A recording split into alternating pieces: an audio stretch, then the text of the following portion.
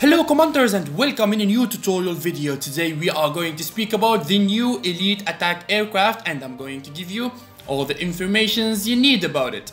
Today we started the game with India to test this unit. Of course I needed some time to release this tutorial about the new elite unit, as I needed to test it, to try it out and find out all the points of strength and weaknesses. This is the eastern version of the elite attack aircraft, the Sukhoi 25 Frog Foot. This unit is very strong against land armies. We are speaking about here the level 1 elite attack aircraft. The damage is 10 versus soft targets and versus armored vehicles, but the damage versus aircrafts and other units is not that important.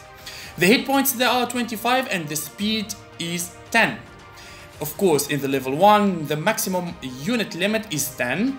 They have their own attack bonus, of course, but the good thing about this elite attack aircraft is not that expensive. You only need 800 components and 750 electronics to make it. Another inconvenience about this unit is that it doesn't have a radar. But a good thing that it can be aircraft carried. Yes, it can be aircraft carried.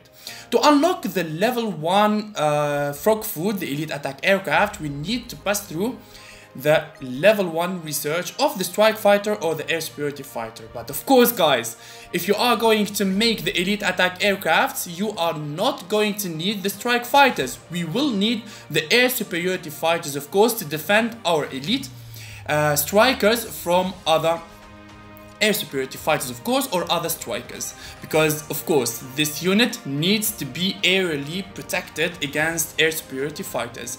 With India today we are going to try the combo of the stealth air superiority fighter and the elite attack aircraft. This combo is going to be useful, very strong, and I'm going to speak through all the details about it. These are more informations about this elite attack aircraft, as like I said, it has its own attack bonus. Of course, you know that the veterans, the generals, they give bonuses for their units, but this one has its own bonus. Okay, the research of level 1 air superiority fighter is done. The level 1 elite attack aircraft is done, and now I'm starting to spam these aircrafts. Of course, the buildings, it needs only level 2 airbase and level 1 arms industry. No matter which level your elite attack aircrafts they are going to be upgraded, you will only need a level 2 airbase and a level 1 arms industry. This is another good thing about the elite attack aircrafts. They are low budget strong strikers. They are very good, and believe me guys, this is a game changer. Okay, we are in day 17 and I am in the level 5 airbase, and now I started the research of the stealth air superiority fighter. We have 2 stacks of elite attack aircrafts. Of course, in the level 1 the limit only is 10 units. We upgraded to level 2. Of course, in order to upgrade to level 2 we will need to upgrade the air superiority fighters to level 4, so we can unlock the research of level 2 elite aircrafts. You can see here that we can unlock more and we can mobilize more elite attack aircrafts as soon as the level is level 2, and I am spamming more and more elite strikers. Of course, I'm going to make more air superiority fighters until our stealth air superiority fighters they are going to be ready. These elite attack aircrafts, they need to be always escorted with air superiority fighters, and I will explain why. The most important thing and the first reason is the radar. As like I said, the elite attack aircrafts in front of you, they have a decent damage versus soft and hard targets. The level 2 have 72 damage versus infantry, 72 damage versus tanks. But if you make 4 elite attack aircrafts and 1 air superiority fighter, you will have less damage versus hard targets and soft targets, but you will have more damage against helicopters and against other jets, of course. And the most important thing is the radar. When your stack is equipped with 1 air superiority fighter, you will have a radar detection against other helicopters, against other strikers or air superiority fighters, and also on land you will have a high signal, which detects, of course, the high signal units such as the tanks, the armored vehicles, the support units, excluding the stout artilleries because they are considered as soft targets. This is another important thing, boys.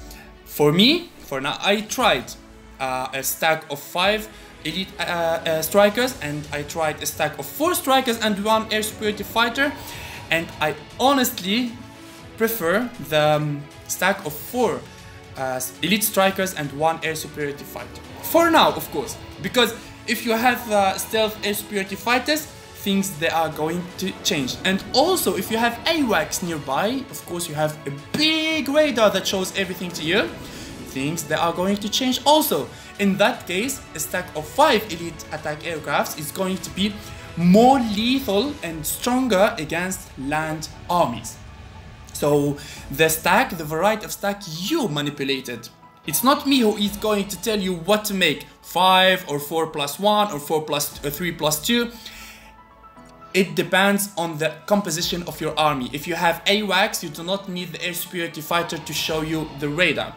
If you have stealth air superiority fighters, you will kill anything in your way without needing the air superiority fighters to defend your elite strikers. You understand what I mean here? It depends on the compositions of armies in front of you. But do not worry, in this video I'm going to show you our elite attack aircrafts with the air ace. Also, I am going to show you with the air superiority fighters, and I am going to show you with the stealth air superiority fighters.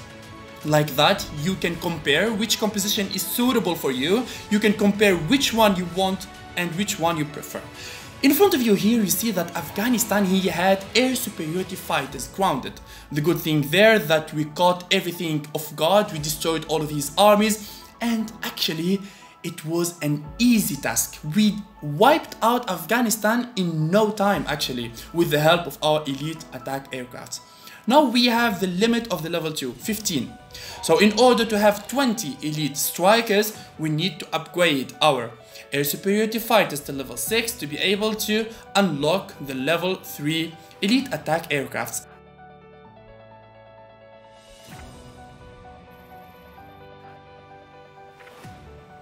Here I'm going to show you the strength of the level 3 elite strikers. Look at this. This is in our game of Chad where I maxed up our elite strikers. This is a stack of 4 elite strikers and 1 air superiority fighter. And this is another one with 3 plus 1 air ace plus 1 air superiority fighter. You see there I made different compositions so you can read the differences between different stacks. The damage was decent. Here I am going to show you with our game with India the composition, the combo of the stealth fighter wing and the attack helicopters and also the elite strikers. We met with a strong army that belongs to South Africa. He has frigates. Well, the good thing here, we dealt with his frigates with our attack helicopters, and now I'm going to launch this strike on top of his frigates, on top of his land armies, and near his air superiority fighters. I'm going to show you the casualties, boys. This is his stack of frigates. It has been heavily damaged. You can see that we killed all of his air superiority fighters with the help of our level 6 air superiority fighters and also the stealth air superiority fighters that had the task to eliminate all of his fighters. It was very important to possess the stealth air superiority fighters because they have a strong damage against other strikers or air superiority fighters, and especially against other helicopters. Here, the elite strikers, they are used against land armies. The stealth air superiority fighters, they are used against other air forces. The attack helicopters, they are used against mobile SAM launchers. Thank you, boys, for watching today's tutorial. We meet in other one. If you have any questions, I will be happy to read them in the comment section. See you, boys, and bye bye.